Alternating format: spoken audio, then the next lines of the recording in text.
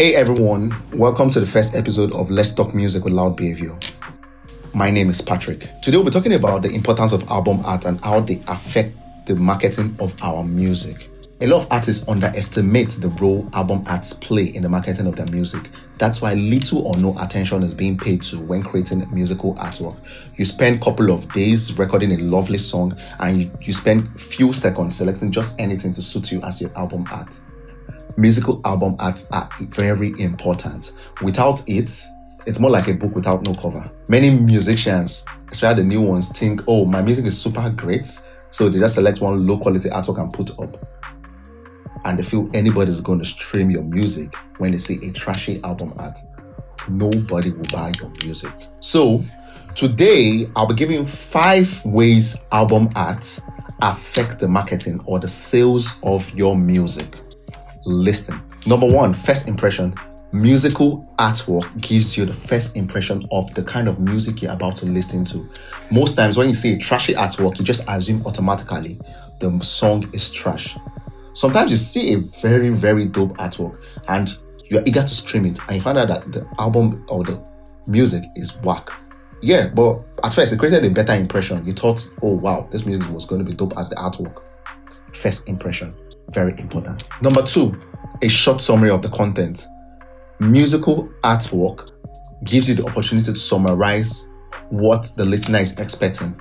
The title, who you featured, the producer, who mixed and mastered, and everything. It also gives you the advantage or the opportunity to express the mood expected of the listener. One, if you're talking about a love song, you could use a red, a pink. If you're talking about a warm song, you could use a brown. So it expresses the feel of the music. Whoa, number 3, visual attraction and appeal. Yeah. You see some artworks or some album art, and you just want to add it to your playlist because they are really, really beautiful. The visual appeal of an album art could make you listen to a song quickly, could make you add the song to your playlist quickly, could make other music creators add your song to their playlist. If you notice on music streaming platforms, when you go to the browse or you go to their carousel, you don't see ugly artworks. You see beautiful artworks. So if your artwork is whack and you pitch your song to a music streaming platform, oh, consider my song for playlisting, your artwork will make them turn you down. So work on your artwork. Number 4, artistic representation. Your album art actually represents you. Your album art sells your brand.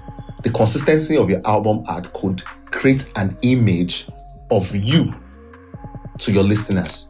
Number 5, a good artwork shows seriousness because the time being put into the creativity of your musical artwork shows how serious you are and shows how important that music is to you. Most time when you really love a project, you take your time and make sure every detail of your album art counts. That's very important. So artistic representation, it represents you as a brand. Yeah, so in conclusion, make sure your artwork sells your music properly. Make sure your artwork expresses the kind of content you are creating. Make sure your artwork gives proper detailing of your music. Your artwork represents you as a brand. Take your time, get a creative artwork. Good luck.